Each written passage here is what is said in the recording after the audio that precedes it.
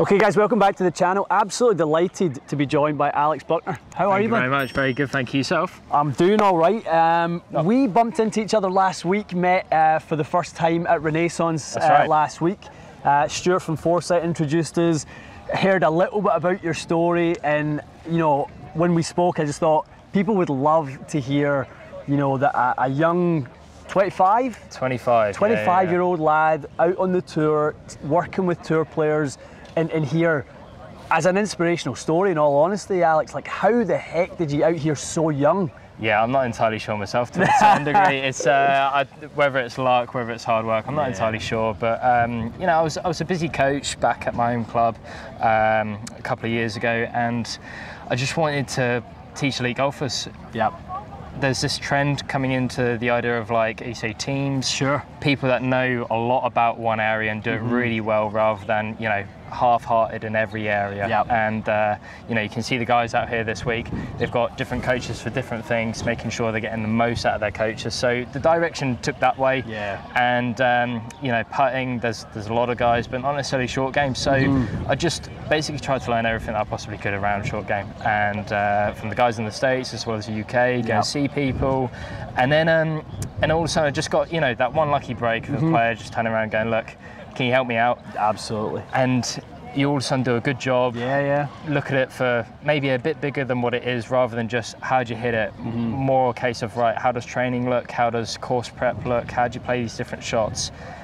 Someone does well. Yeah. It then just, you know, feeds over to everyone else. And yeah, I've been very, very lucky with the opportunities that I've had, and I've taken them, which has been great. You're right when you say building a team around a player is exactly what makes sense. If we look at the best teams, especially North American sports, if we look at an NFL team, there's an offensive coach, there's a defensive coach, there's a specials team coach, you know, all these different team members around the team to make them, you know, play their absolute best. And why wouldn't you do that? Exactly, and I think it's quite refreshing to sort of hear basically a different voice talking about, you know, not as, you know, golf's golf at the end of the day, but you know, different areas. And I think when you hear the same voice for too long in a week, it's you sort of mentally switch off. Definitely. So yeah, having that team environment, making sure everyone's on the same page, players get more out of it. I think the coaches get more out of it as well, because it's draining to work that hard around, you know, all the details of golf. I mean, golf's made up of a lot of things.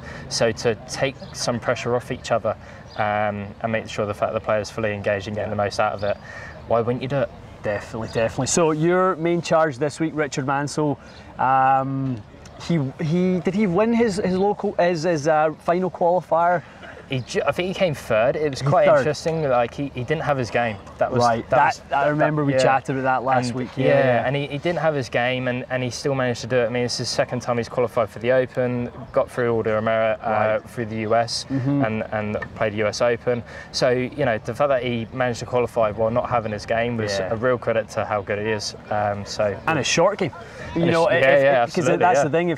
If you're not hitting it well, if you don't feel like you're quite on song and putting the ball where it needs to be, you're going to need that short game. Yeah, of course. So how is his short game specifically? I mean, it's fantastic. You know, we've had obviously some bits in the past where you've had to focus on other areas, take a little bit of a back seat. When we first got together, you know, that was like the main focus, and we got into a fantastic spot. And then it's taken a back seat with other things taking a priority. You've got to remember, the short game's such a small part.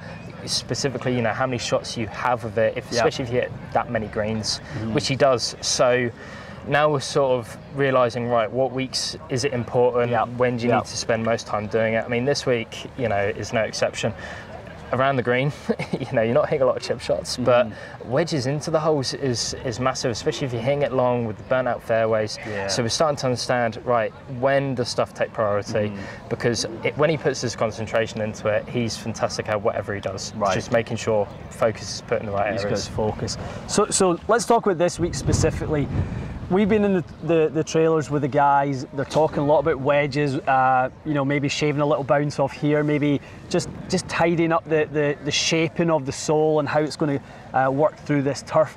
What changes for you in a week like this when turf conditions are a little bit unique versus what the guys experience on a week-to-week basis on the DP World Tour? Yeah, because around here, like last week, you know, links is links to a degree, but last week all the greens are raised. Right. So all of a sudden you're being on a little bit of an upslope. If not, you're trying to then chip onto an upslope and you're figuring out, right, well, do I putt it? Do I bump it? Do I lob it?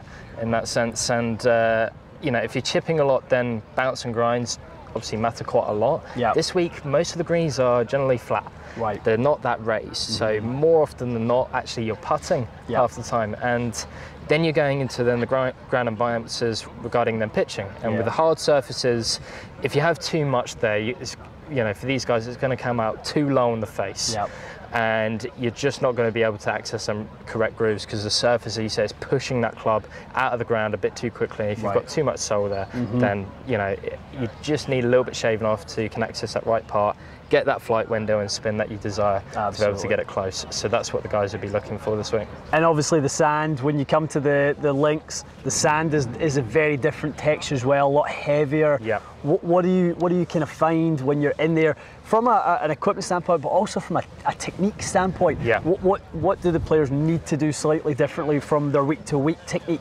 Well, this is the thing, right? So if the sand is, like you say, a lot heavier and also you take a lot of bounce off, it's much easier to get a much deeper divot point. So all of a sudden they're going to have to therefore change the technique and control how deep they move into the sand. Where sort of the technique lies regarding them this week, especially with the pot bunkers, because it's so thick, the ball isn't actually rolling to the middle, because normally bunkers are shaped, so they always, you know, hit a surface and roll into the middle, and then you just got a normal shot. But if the ball slightly rolls in, it doesn't roll anywhere when it gets in it. So all of a sudden you're standing to it like super awkwardly. Awkward lies. Absolutely, which is great. It's, you know, it's actually a penalty. But the way that it was intended. Exactly. You know, you're avoiding these bunkers. A lot of time you're going, you know what, please get in it, so I could get a little bit of spin control around the green. It's not that weak. Avoid them at all costs, and then if you get into them little sticky situations, it's all about how to stand to it. You know, we talk about a lot about adapting. You know, when the amount of variables are around the green, being consistent is actually not the goal. It's about adapting. You know, you can get a consistent outcome from that as a result. But if you stand to it the same and play it the same every single time, something's going to find you out at the end of the day. Totally. So, you know, the rest of the week for you now is just fine tuning with Richard. It's little bits here and there, making sure that he's completely comfortable and just basically getting him ready for Thursday morning. I mean, you know, we want to be out on the golf course a lot more than the range, like I was saying a second ago about the consistencies. Nothing's consistent in links. It's all about adapting. You know, you're never going to be on a flat spot, so let's not hit dozens of wedges on a flat spot. Let's actually go out there. Where the pins are located, they're going to be, I would put, just above some of the ridges. So you've got to understand, right, let's try and then work this side of the flag. How do we want that ball to fly? Do we want it under the wind and skipping up to the green, or do we want that ball to stop quickly, carry that slope and take all the trouble out and leave yourself a nice putt? So you have to fly wedges incredibly differently and correct size of the hole while adapting to therefore the slope on the ground. They're the three tasks. So on the range, can you do that? You know, to a degree. You know, the wind direction is always the same, which is, I think, fine for the front line. Exactly. So because you go straight out there, so you can do a lot of front line work and for it to be quite good. But and you know, you can work obviously, right, we're going to go this side of the pin and blah blah blah, and you know, put a dozen pin locations on you know, the old chart, and we're going right, you know, we can hit to here. It's going to avoid the slope, and we want the ball to react like this. You know, you can get real specific with it, but only so much. So a lot of it's going to be on course, making sure that he's got enough shots and understanding how to adapt whenever this links weather and links golf course changes. And it can't it? I mean, today, you know, we were all out here yesterday. Beautiful day. I mean, we were all looking, going, this is nice, but it's, you know, it's not an open. If there's no wind and it's sunny, this feels like an open. You know, it's challenging out there. The boys in the range have got that kind of wind coming out the left, and you can see they're having to play with their ball flight in order to control it and things like that. So it's going to be a test for these boys. It is, I think the wind is actually blowing in the same direction all week. That's good. Which is fine. At least some of the prep is going to be therefore relatable. Half the time, you know, you prep for a certain wind. Come Thursday, it's the complete opposite. And you know, it's that same old quote, you know, the first to adapt wins at the end of the day. Yeah. And yeah, so at least this week you don't need to do too much from a wind perspective, but if the wind gets up, it can play tricky. According to the weather, I don't think it's going to get up as much as what I think people would like. Okay, and it's going to settle down a little bit. I think so. You know, you never know. It's hard to always tell.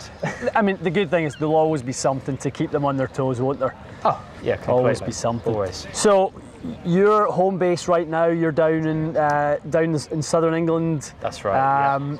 By the time this goes out, we were just talking. You've got a new home base. Yeah, new home base. Really looking forward to that. I was at Reigate Hill, it's been brilliant to me. The guys have done a tremendous job, and yeah, really like being there. But it's just a bit too far away from home, so I've moved back to 5 minutes down the road from where I am, Bearwood Lakes. I was a member there as a kid, worked there. This was my first job. You know, I think I was kitchen porting. Were you really? Yeah. You've done every job in there. Yeah, I've cleaned the clubs in the bag store, picked the balls, you name it. So that's home. That's home, and it's great to go back home as a very different role. So I'm really looking forward to starting. Phenomenal. And in terms of the viewers watching, I mean, you are a tour coach. You're not just a tour coach. You work with, you know, everyday golfers, people who are just trying to improve as well. Yeah, absolutely. Yeah, I mean, I get, you know, get like 2 yippers a week, you know, on average, then get the really good guys, some guys in between. I deal with everything. So yeah, keeps you on my toes. Love it. Well, one thing's for sure, we're going to do some stuff together, aren't we, over the next few years? Yeah, absolutely. You know, as soon as we can get ourselves back over here, and obviously this is a very special week and one we're focusing on the tournament, but you know, I'd love to get down to Bearwood Lakes with you, and we've talked about down and visiting the Mizuno guys while we're down there, so it'll be nice to do that. Obviously introduce you guys to Alex and kind of his philosophies and concepts around short game, because ultimately we want that to help you guys. We want that to translate into how you guys can change some of the challenges and struggles in you know, everyone's short game or bunker play, whatever that might be. So we'll do that for sure. Ian, thank you so much. You got it, pal. Appreciate it. Thank you for the time, definitely. Guys, follow Alex. What's your social media handles, Alex, so everyone can follow along? So Alex Buckner Golf. You can find me on Twitter, Facebook, mostly Instagram I use, to be honest. And then he said the website, alexbucknergolf.com. Love it. We will leave the links to that as well. So make sure you follow Alex. He's going to be out here. He's going to be at his new base at Bearwood Lakes. Anywhere, you know, he's going to be, there'll be content going. You do a great job of that, keeping the content going, so you can always keep up with Alex on those. Excellent. All right guys, stay tuned for more. We'll see you again soon.